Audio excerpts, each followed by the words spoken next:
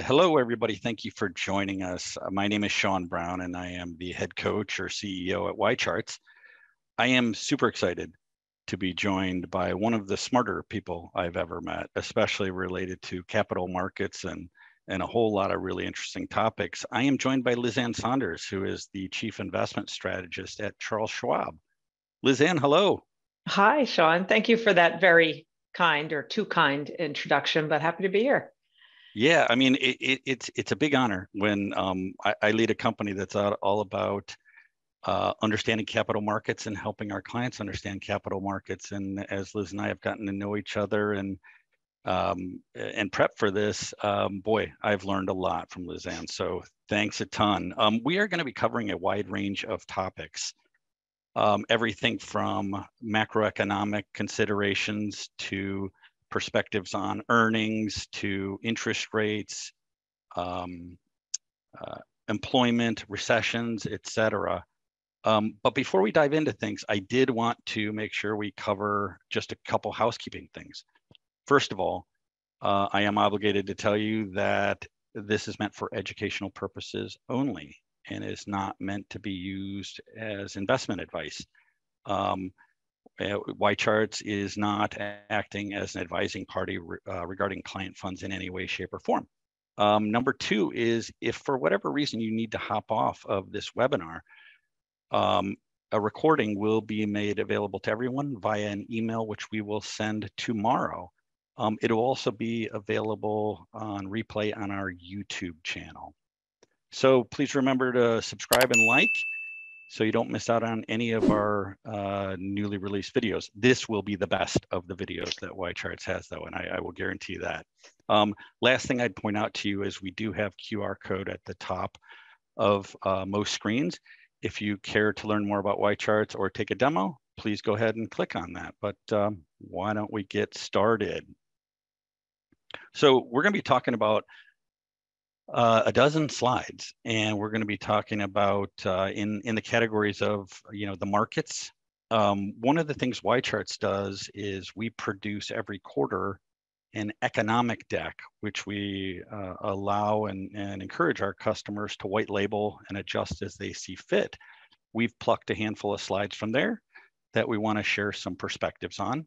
And then last, we want to talk about, we're 2 weeks short of the end of Q2 earnings season. Want to talk a little bit about earnings and a few stock-related topics. Ann, you ready to dive in? I'm ready. Go for it. All right. Well, let's talk about the markets. So don't fight the Fed. So the adage has always held true and held true in the 2010s that when the Fed is raising interest rates, markets go down. We certainly saw that in 2020. As 2023 has emerged, rates have continued to go up, but so has the market. Does that old adage hold true anymore, Ann? It does, but it doesn't operate in lockstep. You have to remember that essentially monetary policy itself is not a lagging indicator. In fact, the effects of what the Fed does and other central banks are ultimately in the future, the whole concept of long and variable lags. But the reality is what the Fed is reacting to in tightening policy, meaning inflation, is inherently a lagging indicator. And of course, the stock market is a leading indicator. So yes, there was lockstep in terms of last year, given the start of the hiking cycle, which has turned into the most aggressive in more than 40 years, and a bear market that unfolded. I think the rally since last October's lows had several underpinnings to it, but as it relates to monetary policy, it's not abnormal for the market to start to rebound in anticipation of the Fed ending a hiking cycle. Sometimes that rally falters if you ultimately get a recession, or if the Fed has to become aggressive again after maybe a period of pause. But to see the market rally before the Fed is actually done is not abnormal relative to history because of that anticipatory nature of the stock market. Yeah, and that's obviously an important thing for investors to keep in mind. It's not just what's going on, it's anticipating what will be going on and how much of that do you believe the market has already incorporated.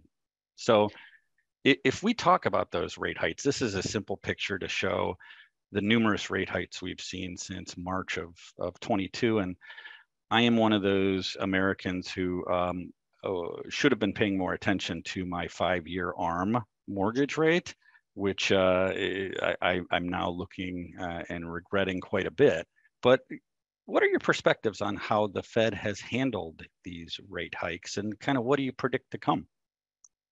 So I think that there's a lot of armchair quarterbacking that happens with regard to the Fed, probably more so now than historically, and maybe in part because the Fed, in essence, admits that they probably waited a bit too long to start to tighten policy via rate hikes and shrinking the balance sheet. But that's armchair quarterbacking. You know, that's we can all go back and say would have, should have, could have, but here we are, and the Fed has had to be particularly aggressive in part because maybe they waited a little bit too long and stayed at the zero bound too long. Transparency has been extraordinary, but a little bit different this time relative to the past couple of cycles, where their transparency actually included sort of a laid out path for what monetary policy would look like, both on the upside and the downside. This one's been a bit different because the Fed is expressing that they're data dependent. And as the data comes in, they will assess what they need to do. We knew what they were doing in the early stage. We knew they were going to be aggressive, both the periodicity of rate hikes as well as the size of some of those hikes. But now that we're in some semblance of pause mode or skip mode, where they're assessing on a day-to-day, week-to-week basis the incoming data, we have to bring actually the spotlight away from just inflation to now inflation and the labor market. Because you have to remember, the Fed has a dual mandate. The stable prices basically is the sort of official terminology of the mandate, and full employment, but basically the labor market and inflation. And the labor market was sort of off to the side when we were dealing with 40-year highs in inflation, and the Fed was in that aggressive mode. Now that they've at least taken a step back, I think we have to keep the inflation picture and the labor market picture look with a similar lens, and that's sort of where we are in the cycle. I'm not sure the Fed is finished yet, but they're probably getting close. Okay, that was interesting. I was going to ask you, what do you think? What's your crystal ball hole ahead? It sounds like they're not done, but maybe close. So with the latest economic data that's come out, which has been a bit better than expected, you did see an adjustment to probabilities around not the September Fed meeting, but the November Fed meeting.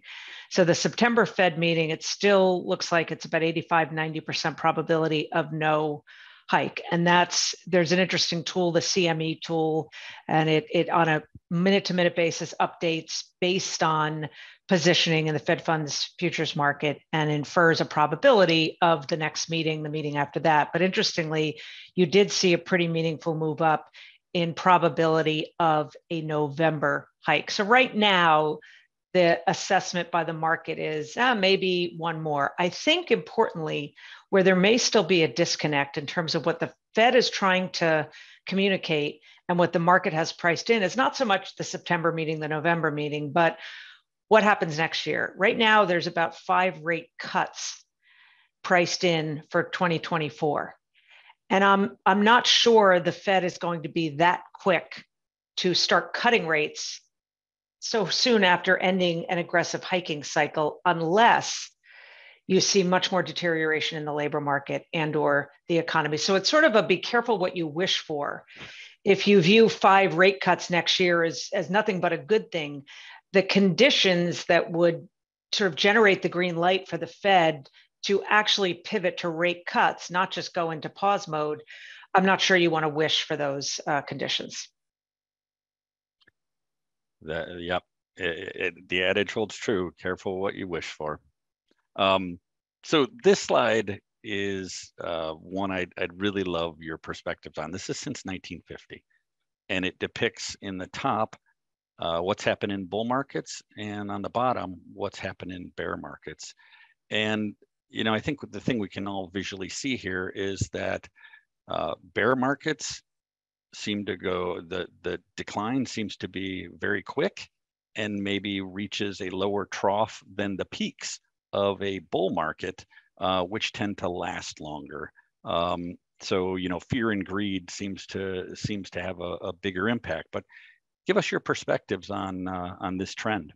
Well, the good news is that bull markets are longer and stronger, and bear markets are shorter for the most part, and that's just the nature of the tie-in to an economy that generally is in growth mode. You go through cycles, you have contractions, you have somewhat commensurate contractions in the stock market, either because sentiment gets too frothy or valuations get too rich. It's often tied to the economic cycle, but not with any perfect overlap because of the leading nature of the stock market. I think if this were the opposite, if bull markets were shorter and weaker and bear markets were extreme, we wouldn't have participants in the market, but we generally have a growing economy.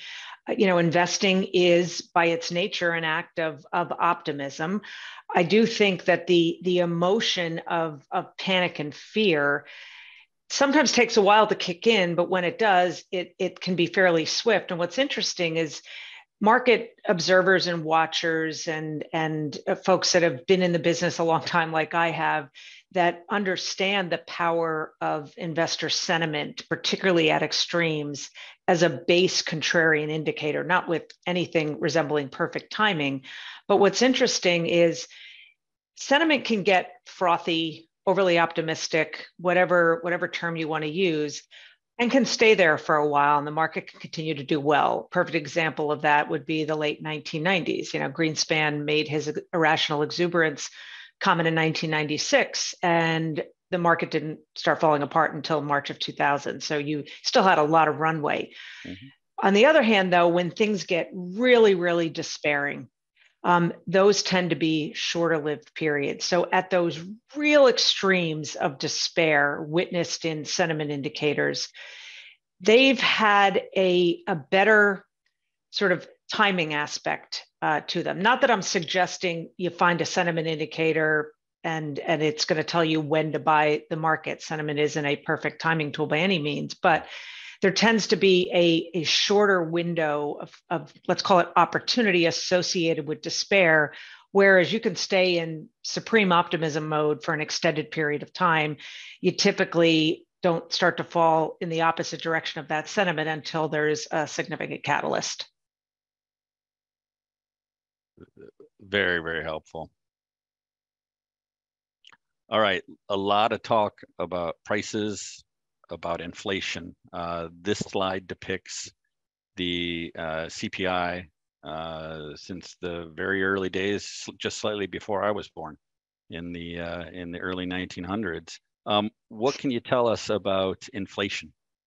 So yeah, we have had a huge surge in inflation that does bring back memories for those that were around of the 1970s. Importantly, though, the drivers this time and the drivers of the inflation problems, and I emphasize the plural there, in the 1970s are quite different. There are some comps that I think are worth noting, including the power that labor seems to be garnering, not quite to the degree, or nowhere near to the degree of the 1970s, when the workforce was much more unionized. Globalization was in the early stages. So I think there are more differences than there are similarities. But what I think that the playbook is, from the Fed's perspective, that does tie to the 1970s, and you can see kind of the double big mountain in the 1970s. With the benefit of hindsight, the error made by the Fed under Arthur Burns was declaring victory on inflation prematurely. Not just declaring victory and then staying in, let's call it, pause mode, since we'd be using that term, but declaring victory and saying, okay, we can ease policy again. They eased policy only to see inflation get let out of the bag again. They have to aggressively tighten policy again, mission accomplished, ease policy, boom, it happened again. And that's ultimately what led Volcker to have to come in and do what we now call pull a Volcker and really rocket up interest rates and bring on the back-to-back recessions in the early 80s. This one certainly started quite differently and had its birth in the pandemic, but then was exacerbated by the massive stimulus, both on the monetary side and the fiscal side. And when that stimulus kicked in and the demand associated with that stimulus worked its way into the economy, if you think back 3.5 years ago, all that demand and stimulus was forced to be funneled into the goods side of the economy for the simple reason that services were shut down. We didn't have any access to spending on services. That became the breeding ground for the inflation problem that we're still dealing with. However, the goods side of inflation has actually gone into disinflation and many categories in outright deflation. We've just had the later strength on the services side, and you can talk about the same thing in the context of how this economic cycle has unfolded. It sort of started in goods and then later went to services. I think we're in a disinflationary environment, but maybe the most important thing I'd say is if you think in more secular terms, what does beyond the next few quarters look like? I think we're transitioning into not a period of perpetually higher inflation, but a period of greater inflation volatility. What led to such low inflation volatility during the 25 years up until the pandemic, the so-called Great Moderation era, that term coined by Larry Summers, was, and I've been saying everything gelled, G-E-L. The world had abundant and cheap access to goods, energy, and labor.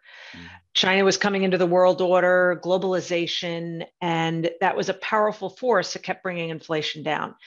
Now, all those ships have sailed. The world no longer has abundant and cheap access to goods, energy, or labor. And I think that just means we're likely to have more inflation volatility, probably shorter economic cycles. That doesn't mean there aren't opportunities. It's just a very different backdrop than what a lot of newer and not even so new investors are used to, because that Great Moderation period started in the late 90s. Well, in my home, I know we're just kind of happy that eggs have returned to a little bit more reasonable level, because my wife did ration the amount of eggs I was able to have in the morning. Well, everybody's inflation is different. That's the other important point. We can look at indexes like the CPI, but everybody's inflation rate is different depending on whether you're a homeowner or a renter. Do you commute long hours in a car and pay for energy, or do you eat out a lot? So it is personal to some degree, but we do need indexes that track it in the aggregate. Yep.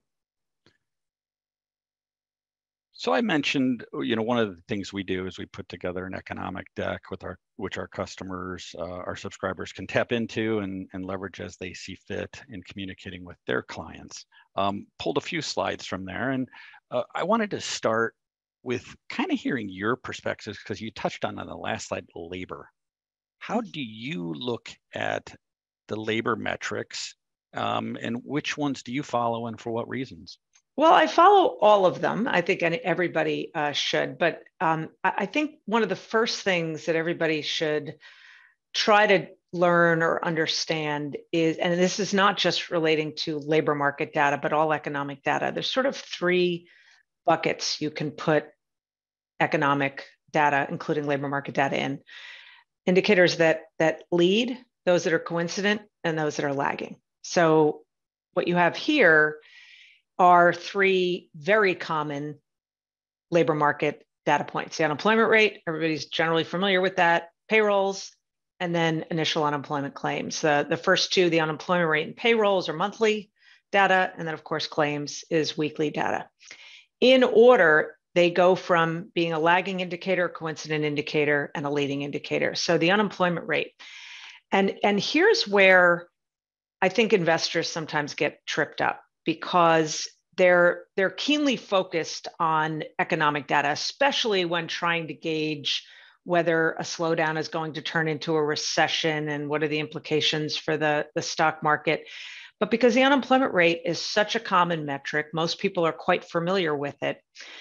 I can't tell you how many times I hear people say, well, there's no way there's any recession risk with the unemployment rate at 3.4%.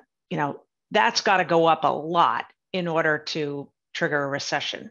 And I always think you have that opposite of what actually happens.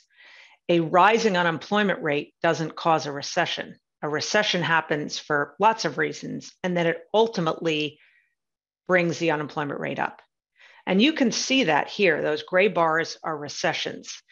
And you can see that the unemployment rate has always been near its low at the onset of recessions. The same thing happens at the other end. I can't tell you how many times I hear people say, well, there's no way the economy can be in recovery mode with a 10% unemployment rate. Well, not only is the unemployment rate typically near its high when you finish a recession, it's usually still going up because it lags. Payrolls are a coincident indicator. And you can see that the peak in payrolls has usually corresponded kind of dead on with the start of recessions. Again, making me always wonder when people say, well, payrolls have to go in deep negative territory before it's a recession signal. Well, the last 13 cycles, only 2 of them were payrolls in negative territory leading into recession. All the other cases, they were still rising. And in some cases, triple digit, because it's coincident. And then unemployment claims, and it's hard to judge against recessions here because there was such a massive spike due to the COVID that you almost need to look at sort of a truncated version of this. But unemployment claims, they're a leading indicator. So you do get a bit of a heads up. And so that's why it's important to, when judging where you are in the cycle, understand what leads and what lags. And then it brings up an adage of mine that I've said forever and ever and ever, which is it's human nature for us to look at economic data and think of it in good versus bad or strong versus weak terms. But the reality is what matters is better or worse. And better or worse generally matters more than good or bad. And it certainly is one of the things that trips investors up because we'll look at the unemployment rate, well, it's low. We'll look at unemployment claims, still low. But at the point where it stops getting better and just starts to get worse, in level terms, it still looks okay, but it's the inflection point that is key. Mm. And you mentioned the word truncation, and as a company that puts together visuals and charts, like things are so thrown out of whack with the COVID charts that I'm sure it's a feature we'll be rolling out, which is click this box if you want to cut out the COVID period, which is obscuring a lot of these things. Right. All right. This slide is showing the S&P 500 in purple in relation to the 10-2 yield curve spread. And the theory says that when the spread is positive, we're going to see economic growth. And when that spread runs into the negative, we may see negative economic growth. Can you tell us a little bit about this? Sure. So, a normal yield curve is when long-term interest rates are higher than short-term interest rates because you need to incent somebody to borrow for a longer period of time with a higher yield. And that's normal structure. It allows the financial system, particularly the banks, to borrow at a lower rate and then lend out at a higher rate and make that spread. And that fuels the lending environment and fuels the economy and investment, et cetera. An inversion happens when the combination of maybe the Fed starting to raise interest rates and then longer term yields starting to reflect the impact that that's going to have on economic growth and starts to move down. So you get the inversion with short-term interest rates higher than long-term interest rates. It's been a near perfect advance indicator of recessions historically. Importantly, though, there's a wide variability in terms of the time span from an inversion to when a recession has started. Sometimes it's fairly short. It can be as long as nearing, a couple of years. So there's no okay, the yield curve inverted, boom, we've got sort of perfect history of what that means in terms of, by the way, either recession or a bear market, to the extent that there's some overlap between those two. What's interesting is recently, because the yield curve has started to steepen again, I've heard a lot of people say, well, the yield curve was sending a recession signal, but now it's not, because it's becoming less inverted. And that again suggests you're not familiar with history, because the signal of recession risk going up and becoming sort of more of a near-term phenomenon is actually when the steepening starts to happen. In fact, most recessions have started when the yield curve is no longer inverted. So it had the inversion, and then it starts to steepen and move out of inversion. So this recent steepening isn't necessarily a signal that we're completely out of the woods and there's no risk of recession. And it's not uncommon for the stock market, again, as a leading indicator, to start to move up in anticipation of the Fed stopping the cycle and easing in the pressures associated with an inverted yield curve, and so on. Ah, gotcha. So you dove into recessions, and we've talked about that throughout several slides. This slide, a popular recession predictor, or is the Estrella and Michigan depiction. And this picture would show you, and again, the gray bars are recessions. So the picture would suggest that the probability is quite high now. Love to get your thoughts, and especially, I know one of the terms that you've coined is rolling recessions. Right. So can you tell us about that?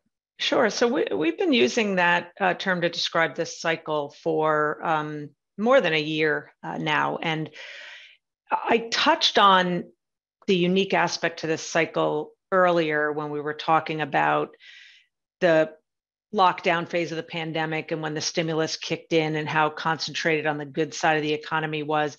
That's in essence also a descriptor or the starting point of this idea of a rolling recession, where different segments of the economy have had contractions already. It's just been offset by strength elsewhere, as opposed to a more traditional recession where the bottom sort of falls out, not all at once, but somewhat collectively. That certainly was the case with the COVID recession. But even the global financial crisis, the real acute part of the weakness in the economy was concentrated in mid 2008, when the Lehman fell and the housing bubble burst, and it basically took down an over-leveraged financial system with it. And it was an all at once kind of phenomenon.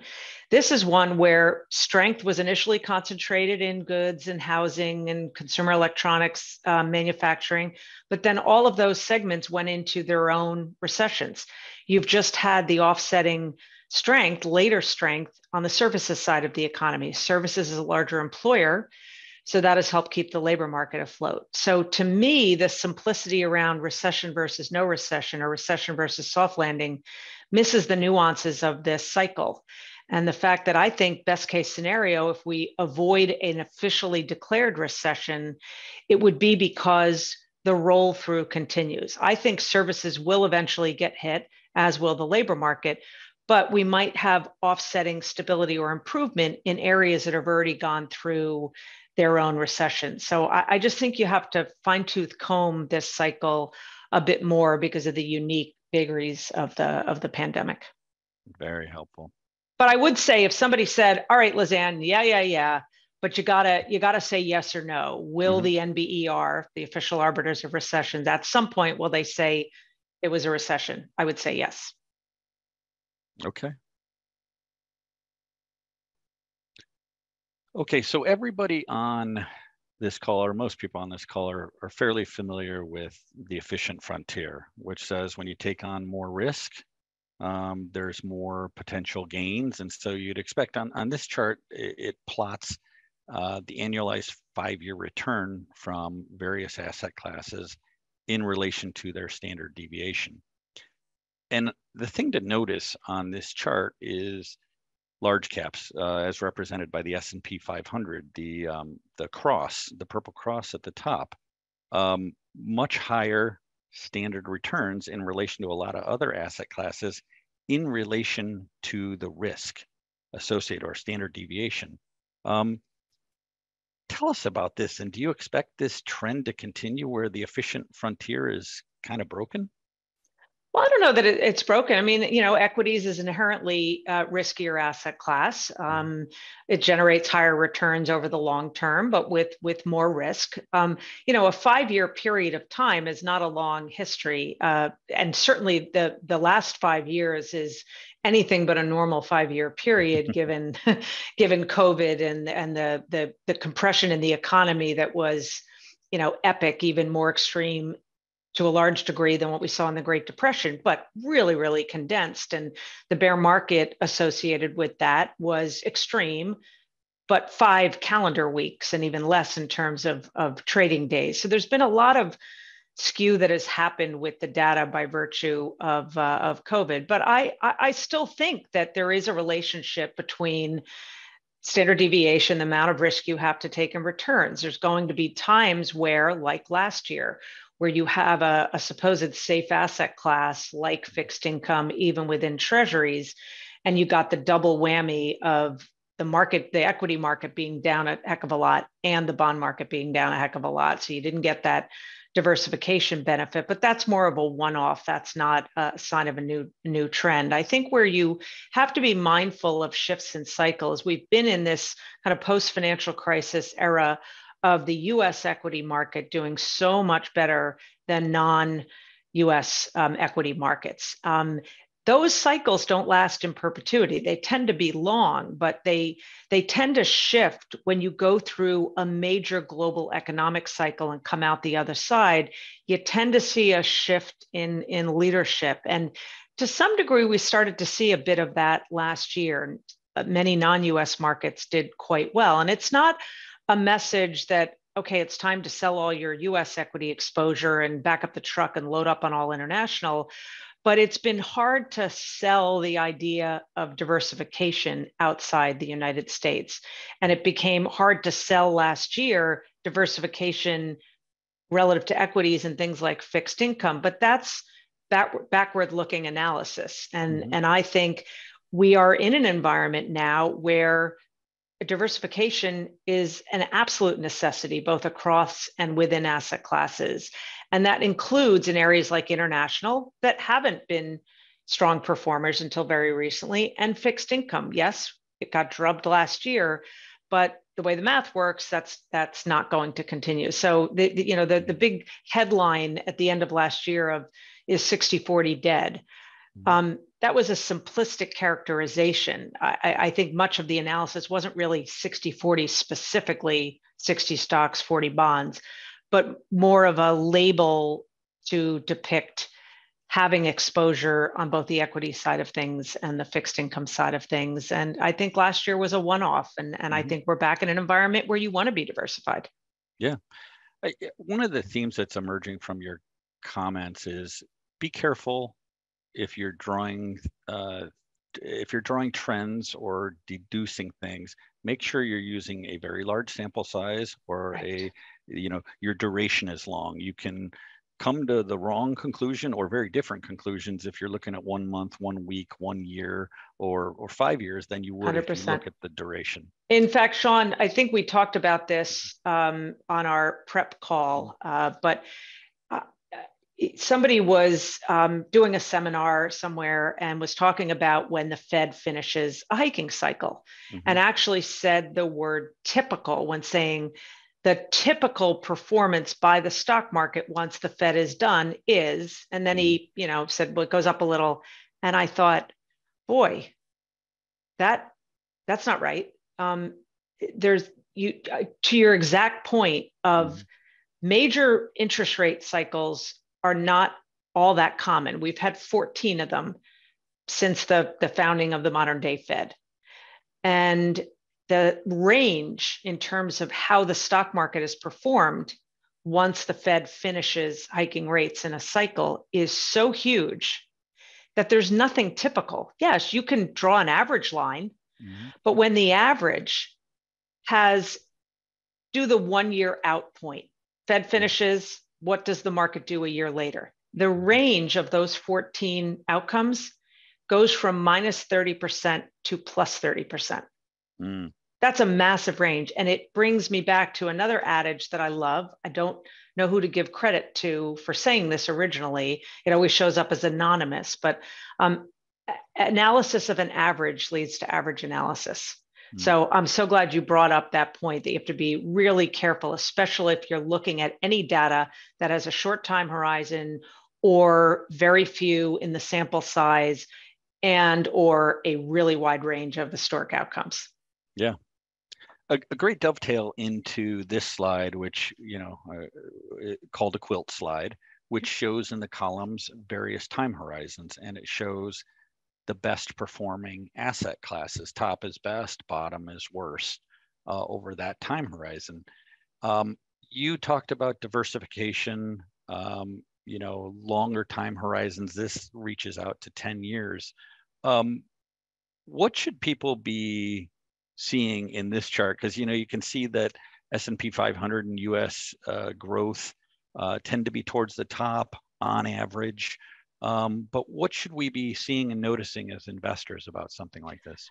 Well, if you go to the right-hand side of this and you're looking at 10-year total return, it's not surprising to see some sort of growth, larger cap index toward the top because of the relationship between earnings growth of companies and ultimately performance of those stocks. So given that this is a basket, whether it's Russell 1000 growth or S&P 500, of companies that are growing their earnings typically at a more rapid pace and a more consistently rapid pace than either the overall economy or other segments. So to see that is not surprising. Now, if you go further to the middle or the left side of this and you look at things like, a 3-month return or a 6-month return or even a 1-year return, we've been in a large cap dominated cycle. So those returns are going to show as bias. But if you were to go, there's versions of these quilts and we all use them. One of the ways that we show it is year by year. And on a year by year basis, particularly if you're looking over 15 or 20 year period of time, the colors are all over the place. Mm-hmm. And it's sort of the point of showing a quilt like this is about diversification and also being mindful of not chasing whatever kind of the hot asset class was, because inevitably you're going to have some sort of reversion to the mean. Mm-hmm. So I think that I don't look at something like this and think, growth is going to stay in pole position. Mm-hmm. It certainly has been, because we've been in a weaker economic environment. And therefore, companies that actually can still grow their earnings have done well. And over a really long period of time, growth companies do well. But I think when you segment it year by year or month by month, and we have a version of this that is month by month of sectors. And again, you see the colors all over the place. And the point of these is when you do a snapshot, look at them, you see the colors all over the place. And it's the model for diversification. Too often investors chase what's been at the top and oftentimes right at the wrong time. Yeah, you mentioned a quote you're not sure who to attribute to. I have one that always sticks with me, which is diversification means always having to say you're sorry. There's always something in a portfolio, a diversified portfolio that isn't doing well. And, but you know what the real benefit of diversification is? It's not the bragging rights of I nailed it. I was only in investments that went up. It's keeping you disciplined and in the game, keeping you from panicking when the bottom falls out. And if you have all your eggs in one basket, particularly if you're doing it based on past performance, that's when you get tripped up. So diversification is there to keep you in the game, keep you disciplined. And then there's also the really beautiful discipline of rebalancing. Periodic rebalancing is beautiful because it forces investors to do what we all know we're supposed to, which is sort of a version of buy low, sell high. It's add low, trim high.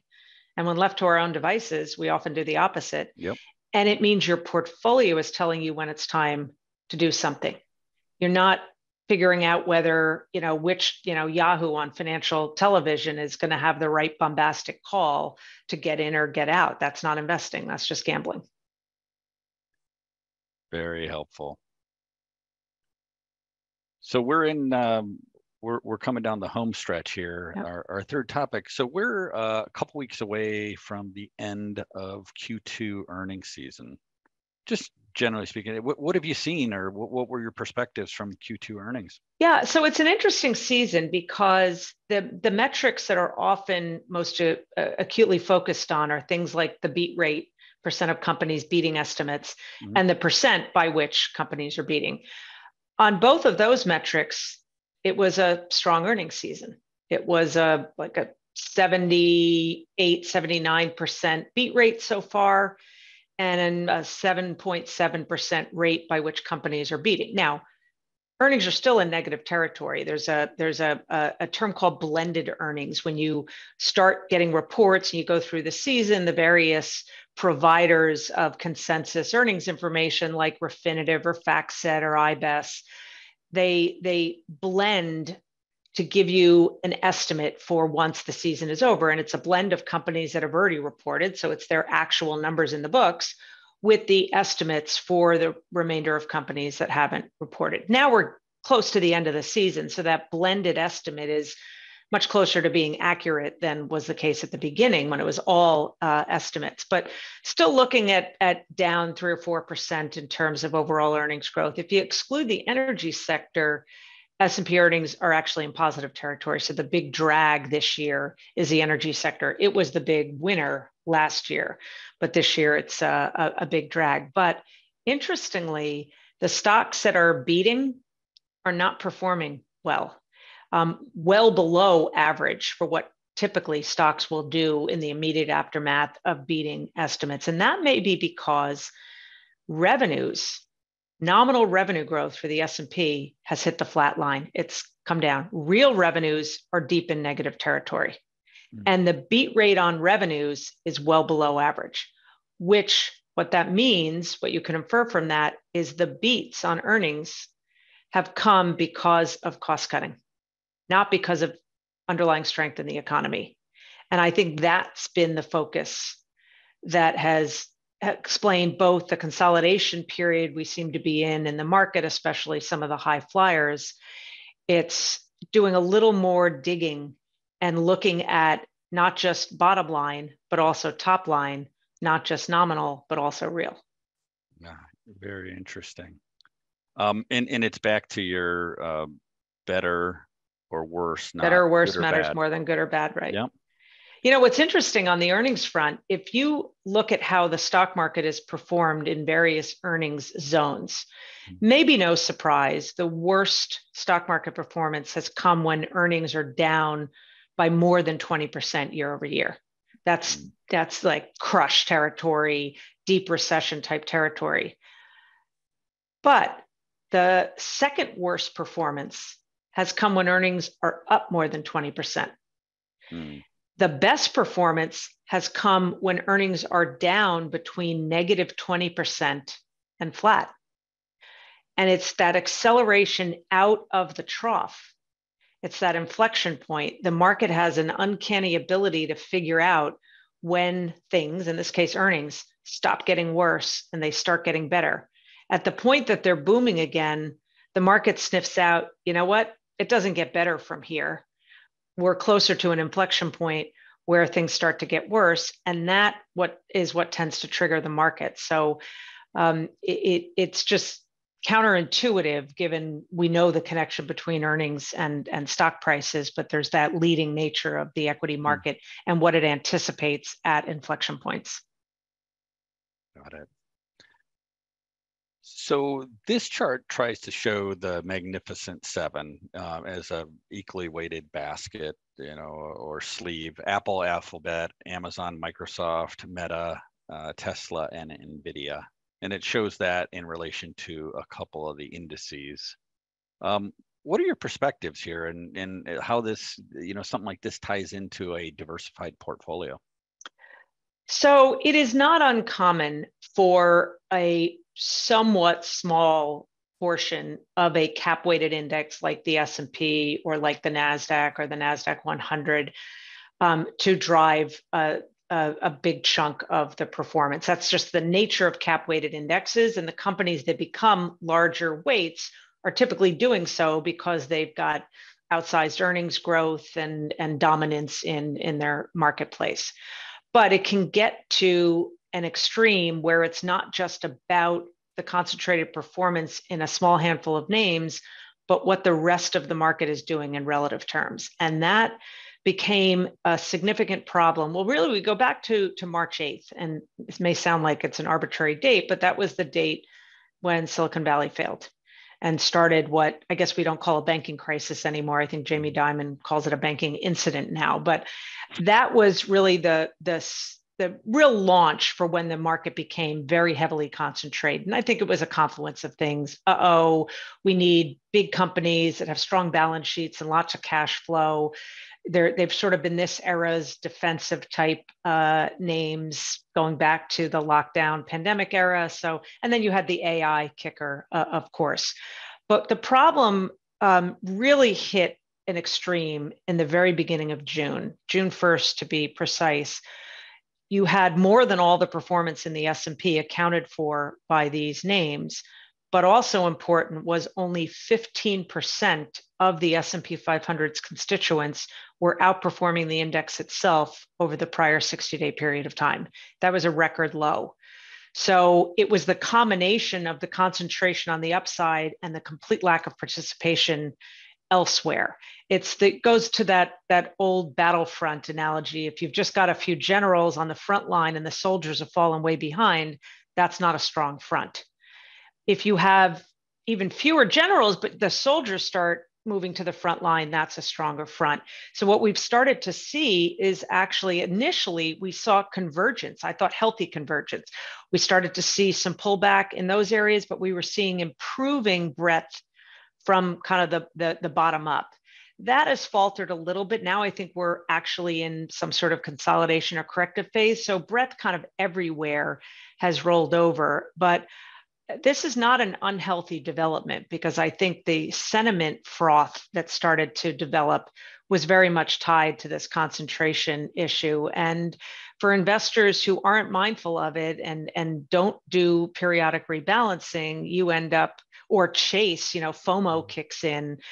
The concentration brings with it a risk. And to some degree, we're not seeing an extreme version of the other side of that, but this consolidation is a good reminder that periods like that don't last in perpetuity. Got it. So we have 2 slides to go. And I think you might kill me a little bit on this one, but this slide is meant to depict what happens in the next 10 months after a bear market.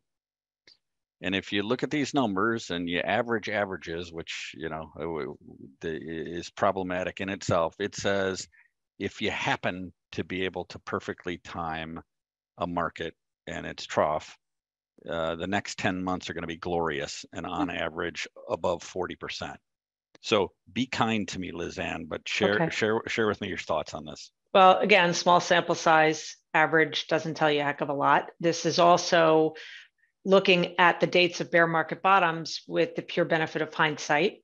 It's also the case that if you look at some of the longer duration bear markets, like the one from March of 2000 to October of 2002, or the one from October of 2007 to March of 2009, if you're going to use the, call it traditional definition of a move up off a low of at least 20% as a bull market, a move down from a high of at least 20% as a bear market, the 2000 to 2002 cycle was actually 3 separate cycles.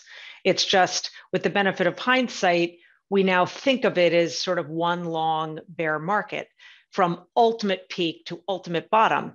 But there were interim cycles within that at the time you were in one of the cyclical bulls, you didn't know whether that had been the bottom and you were off to the races. We only now know with the calendar and charts and the benefit of hindsight. And the 07 to 09 was sort of 2 cycles throughout. I don't know whether last October was the ultimate low.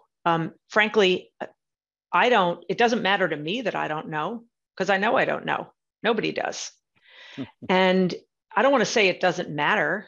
In a perfect world, somebody could tell us the exact tops and bottoms, and this would be really fruitful and fun. But that's not investing. That's just gambling on moments in time. I will say that the behavior of the market since last October is actually consistent with the behavior of markets coming out of not just bear markets, but recessions. And some would say, but we haven't had a recession. Well, we've had a recession in some parts of the economy. So maybe it ties into the whole rolling recession. The other thing very specific to this bull market, whether it's just a cyclical bull and an ongoing bear, again, I don't know, is the total lack of participation by the financials. We're so focused on tech, and as long as tech is in some semblance of leadership, we're golden. But with no participation by financials, that suggests there's a real missing ingredient in the financial market of equities when there's no participation on the part of financials. So that's certainly one of the things that I'm keeping an eye on, is trying to get some greater participation by financials. That would make me feel a bit better about where we are in this market cycle. Yeah, I started out this webinar by saying I was fairly certain people are going to learn some things. And I will tell you, the thing I've learned about people who truly understand markets like you do, Liz Ann, is you say, I don't know a lot, because you have, I guess, a full appreciation for all the nuance and all the subtleties involved, and that nobody's got a crystal ball. And if they did, they would be a gazillionaire at this point in time. So, and even some of the most prescient folks who do make it a point to garner attention, or their firms require them to do what I think is silly exercises like year-end price targets, and they'll have a string of great calls, but inevitably they'll have those bad calls, and no one should be trading on that. Again, get in, get out, all or nothing. That's just gambling. Investing should be a disciplined process all the time. It may not be good TV, figuratively, but it's what I don't know any successful investor that has gotten that by trying to pick tops and bottoms to the day and making all or nothing decisions. That's not investing. Yeah, there's probably a reason there's not a show called Diversify and Rebalance. Yeah, it's a little more boring. Yeah, we but have it's a small what matters. audience. Yep. Well, let's close with since the end of May, this has been the performance of some of the major indices. Anything we should be thinking about in relation to the last several months as it relates to the next few months ahead? Yeah, so as I mentioned, initially when we sort of finished May and you really developed that heavy concentration issue where more than all the performance was concentrated among those, Super 7, Magnificent 8 category of names, that felt like there was a risk of some convergence. And that's really what happened in June, where you had convergence. So you had some kind of catch down by some of those high flyers and catch up by many other areas. Small caps got a bit of a bid. Now I think we're in more of a true consolidation period. I don't know that it turns into a full-blown correction, but I think it reflects the breakout on the upside of yields, the concerns that maybe the Fed isn't done because we're just not seeing the weakness in the economy that I think the Fed would like to see to cement that inflation is coming down. So that's kind of hitting everything. What I would say looking ahead is I think this is an environment where you don't want to be monolithic and say, now is time to buy, small caps. Russell 2000 is the common benchmark for small caps. That's a huge index of companies, and there are going to be huge winners in there and huge losers. And I don't think this is an environment where you can be monolithic at the index level, at the style level, at the sector level. And it goes back to the important shift that's happened from a macro perspective. The Fed has come up off the zero bound with interest rates. Global central banks have come off the negative bound. We have the return of the risk-free rate. The era of zero interest rates was an era of limited price discovery, capital misallocation, breeding ground for zombie companies. It really moved everything to be monolithic. You could just buy the cap-weighted indexes and do well. Passive just trounced active.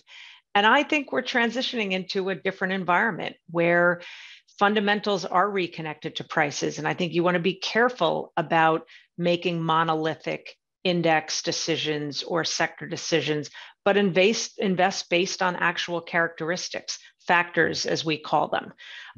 Strong balance sheet, strong free cash flow, self-funding companies, companies with pricing power, and apply the analysis, the screening, where you look for them across the spectrum of small cap, large cap, growth, value, tech, utilities, et cetera. And so I think it's a different landscape. I think it's a more level playing field for active managers relative to passive. I think equal weight probably has more bouts about performance than just cap weight dominating. So I think it's an important shift that in many ways is a benefit to individual investors in particular. Awesome. Well, that's the end of our slides. And let me just conclude this by saying, Liz Ann, just a wealth of knowledge. And I mentioned this to you the other day. Every time I've heard you speak, I felt like I was getting a really efficient capital markets MBA all over again. So thank you. I did want to take just a couple minutes and see if there are any questions. My colleague Tanya, are there any questions we might pose to Liz Ann from our audience? Yes, so we did get one question. As globalization has increased in recent decades, there has been a significant participation in US stock by foreign investors. What impact has this had on volatility in US equity markets? So that has been a fairly powerful force of foreign exposure to US equities. That is now starting to roll over a bit, and it's in conjunction with a rolling over in terms of foreign exposure to US treasuries. It's sort of this more of a diversification story. Sometimes it gets wrapped into the de-dollarization and the dollar is going to lose its reserve status. That's sort of a nonsensical, almost conspiracy theory. But there is diversification happening, and not just by individual investors, institutional investors, but foreign central banks. And I think we'll probably continue to see some movement away from US markets, especially as the global interest rate environment continues to normalize. And there's more diversification in terms of trade. So it's not as much trade being done in US dollars, so there's less money that automatically has to be invested back in treasuries. But this is a slow-moving process. This is not the bottom's going to fall out and China and Japan are going to suddenly dump all their US equities and US treasuries. That would be aiming the gun squarely at their own economic foot. But it's a slow process of some diversification, which has already started, and I think for the most part will continue. Great. Thank you, Liz Ann. Hey, Liz Ann, if anybody in our audience that's on now or going to watch the recorded version wants to kind of continue to hear your perspectives through time, what's the best way for them to continue to learn from you? So for the traditional research that we put out, written reports, videos, other commentary, volatility type commentary, what a lot of people don't realize is that it's on the public site of Schwab.com. You don't have to be a Schwab client. We don't put it behind the login firewall. But to be perfectly honest, efficient access to not just that traditional stuff, but day to day, minute to minute, stream of consciousness, reaction to economic reports, charts galore. I guess we don't say Twitter anymore, is via my X feed. Yeah. I still am going to call it Twitter, the Twitter feed, because it's every day, it's tons of information, but it's also where I post links to the more formal written reports, to the monthly videos that I do, to volatility commentary. So it's one-stop shopping. Just make sure you're following the actual me, because I've had a rash of imposters recently. And I know those imposters aren't going to come off anywhere near as smart. So it shouldn't be hard to tell the imposter accounts. But Liz Ann, thank you very much for spending an hour educating me and those watching. Truly appreciate it. Thanks for having me.